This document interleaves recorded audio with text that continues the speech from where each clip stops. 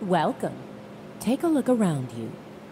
You are next to a smelting furnace, and you are going to bleed it.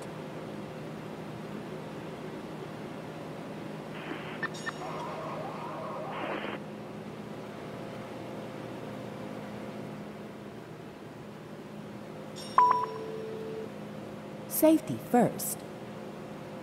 Let's start and put your gloves on. To do this, move your hands close to the gloves. Pull the trigger below the remote and keep it pressed. Excellent. Now you are safe. You can release the trigger. Now you must take the lance holder to connect a thermal lance. Get your hand closest to it and pull the trigger again. Very well.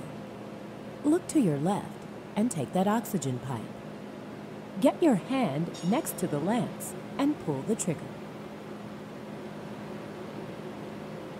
Now let's ignite the pipe. Put the tip of the pipe into the coke brazier. Good job. Opening the oxygen supply.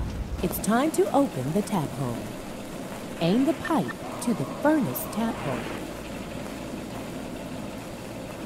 Aim the pipe to the furnace tap hole. Aim the pipe to the warning. Pipe's radial energy is destroying the passage, and it may cause an accident.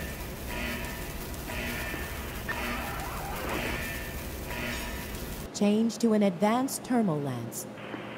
Look to your right and pick up a Trefimet thermal lance. Get the lance holder near the lance and press the trigger. Now you have to ignite the Trefimet lance. Put the tip of the pipe into the coke brazier. Good job. Let's open the passage again. Aim the lance to the furnace tap hole. Aim the lance to the furnace tap hole. Aim the lance to the furnace tap hole. Thanks to the axial energy of Trefimet lances, damages to the tap hole are reduced, meaning a faster and safer operation.